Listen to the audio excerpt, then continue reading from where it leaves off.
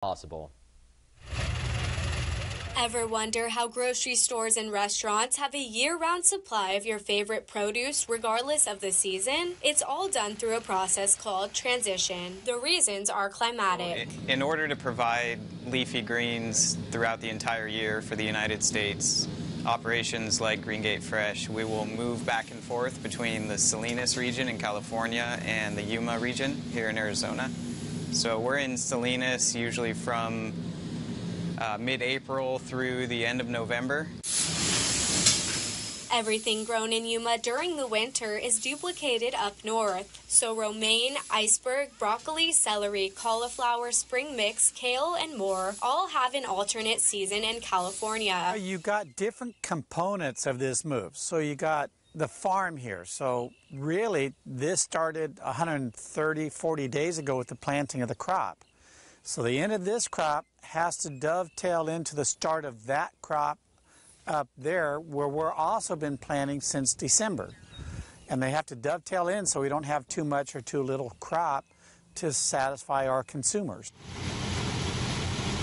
Salinas and Yuma see hundreds of trucks and pieces of agricultural equipment, sometimes partially taking up parts of the road as companies pack and unpack. And if you spot massive convoys of trucks on highways on an April weekend, you may be seeing this ag transition in action. So we've got dryers, scales, baggers, cutting equipment, palletizing machines, and then other things like bins and film and other supplies, cartons and things that will move. But transition has costs. Beginning with the logistical challenges of relocating not just crops, but the technology used to process prepackaged salads and pre-cut vegetables. The farm operations making the transition typically shift a crop's production in 3 days, usually over a weekend. About 2.5 days, 3 days. So we'll shut down on a Thursday.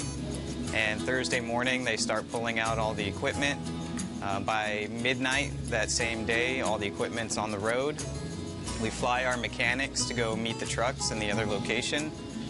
They get off the plane and they get ready to start putting everything back together. So Friday is all installation. Saturday we test, make sure the belts are going the right direction, all the water pumps are working, chemical injection systems are working, and then we turn it over to sanitation Saturday night. Our sanitation team will work about a 12-hour shift and they clean everything again from top to bottom.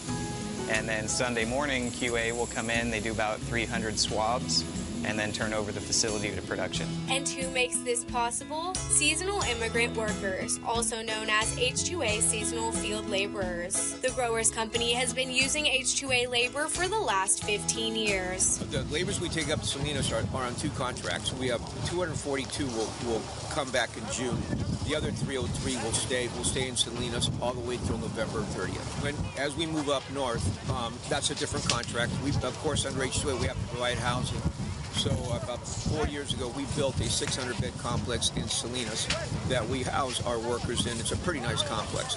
And then in Huron, we put them in apartments as well. It's hard on families, it's hard on the employees, but we try to do everything we can to create really a family atmosphere, so when you're away from home, you feel like you're working with family members. So what happens in Yuma when the leafy greens move to California? What happens for us down here is then we go into our spring crops. So we'll be starting melons here in May. Dry onions start here in April.